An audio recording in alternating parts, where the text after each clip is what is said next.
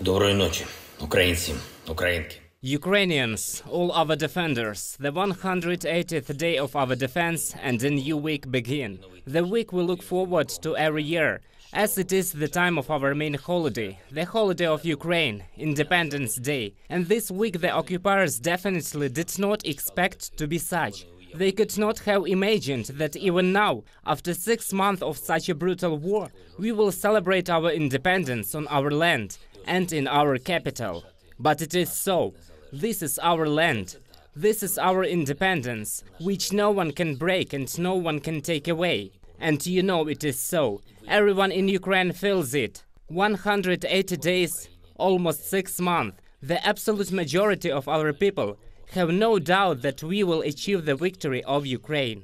We are united. We are more confident now than we have been in many decades. And this is one of the foundations of our strength, our power.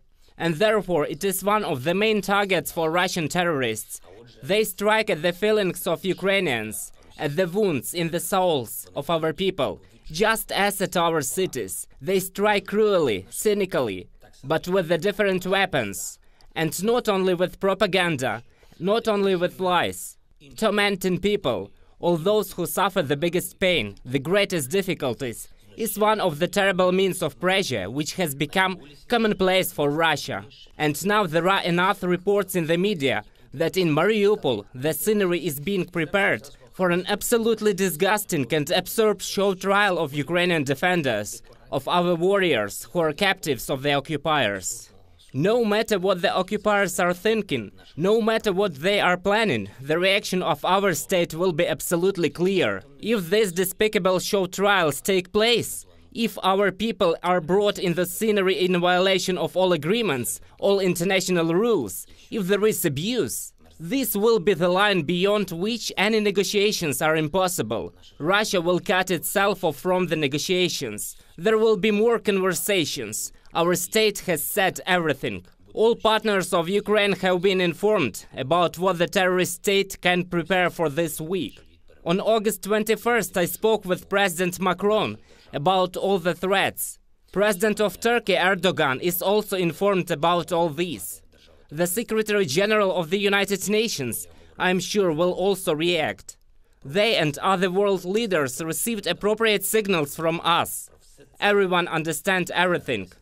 They understand what the occupiers are doing and what it threatens.